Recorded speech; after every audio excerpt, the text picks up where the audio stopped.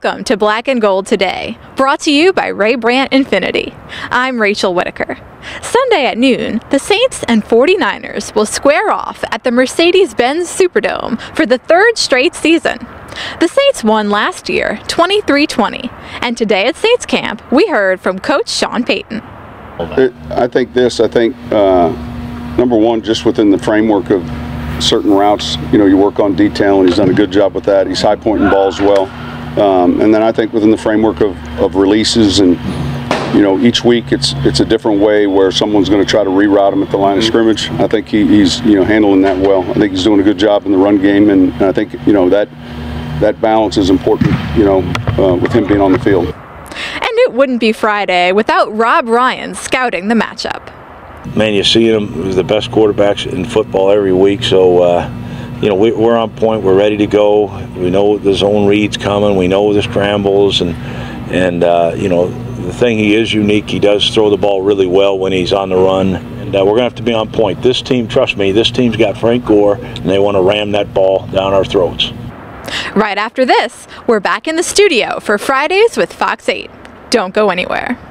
Affordable luxury is here at the Ray Brandt Infinity Pre-Owned Center. Over 100 of the world's finest luxury cars and trucks are on sale. Infiniti, Acura, BMW, Mercedes-Benz, Lexus, Porsche, Land Rover, Jaguar, and more, all within reach. And special low luxury financing rates makes it easy to buy. Affordable luxury is here at Ray Brandt Infiniti of Metairie Pre-Owned Center, 3700 North Causeway Boulevard, Metairie.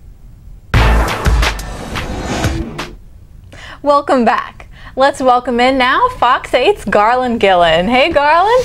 It's football weather outside, yes, huh? Finally. I came in here with a jacket. It's October, November, December. We're finally getting into the football weather, which means the playoffs are getting close, at least for high school and college, and the pro ranks getting closer to that, where teams are starting to situate themselves. Are they contenders or the pretenders? Right. The Saints now in first place, believe it or not, in the NFC South, and they'll be indoors for the matchup against San Francisco. And Garland, I'm going to be watching both running games. Mark Ingram going against one of the toughest run defenses in San Francisco, and of course the Saints defense needs to take advantage of the Niners' offensive crisis. Really, they allowed 8 sacks last week. No real run threat last week against St. Louis. So what do you think? I think that right now Colin Kaepernick in this offense, not a lot of confidence. I don't think him throwing the ball, you're worried as a Saints defense, him throwing the ball.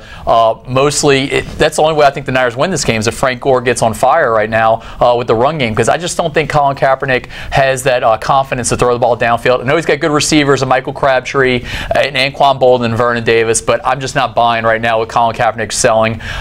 You could see against St. Louis Rams, he did not have a lot of confidence, and it showed at the end of the game when they couldn't pull out the victory. Right, yeah, and we've seen in the past when the Niners have come to the Superdome that the crowd noise has really gotten to Colin Kaepernick. So yeah, and I expect that again this week. The Superdome's be rocking. The Saints fans feel that the Whodats are back in the playoff mix, and right now I think it's the Saints to win the NFC South. I know we have 8 games left, but the weakness of the other teams in the division, and now that the Saints are coming on, I think this is going to be a week that the Saints fans will be celebrating possibly a big-time win. Right, I agree with you. So do you think it's going to be a close one?